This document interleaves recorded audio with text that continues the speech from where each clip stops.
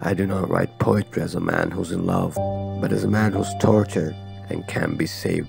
The tragedy of a man who has found a woman willing to accept him is that they're united at the moment when the man wants to end it. I loved you like a habit, like a madness, like a demon. I loved you without any shame, like a thief, like a sailor without a map. Love, for me, is the most beautiful form of violence. I'm a willing victim, and my only wish is to be consumed by its flames. A man loves his sweetheart the most, his wife the best, but his mother the longest. In the kingdom of love, there is no rivalry. There is no war between one flower and another, one animal and another. Each contributes to the beauty of the whole. I love you with all the contradictions of my soul, with all the complexities of my heart.